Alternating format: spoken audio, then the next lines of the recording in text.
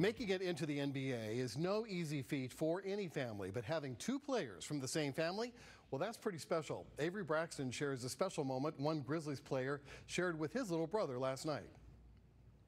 He may technically be a backup, but Tyus Jones is no stranger to the Grizzlies starting lineup. In fact, the Grizzlies have won their last 4 games when he's been subbed in for Ja Morant as the starting guard. But this last start was special because on the other side was his little brother. It wasn't the first time they'd played against each other in the NBA, but for the first time as a starter, when Tyus Jones looked across center court at the opposing guard, he saw the familiar face of his little brother Tre. It's amazing, man. It's a dream come true.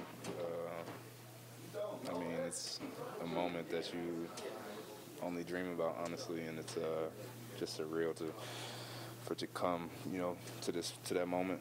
Despite a 4-year age gap, Tyus and Tre Jones were inseparable as children in Minnesota. Always together, really joined at the hip, honestly. You ever saw one of us, you saw the other one. They each dominated high school hoops in the North Star State.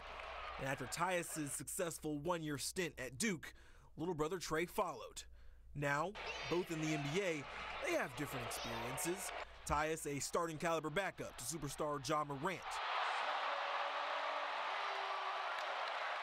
Tre, a starting guard under legendary coach Greg Popovich.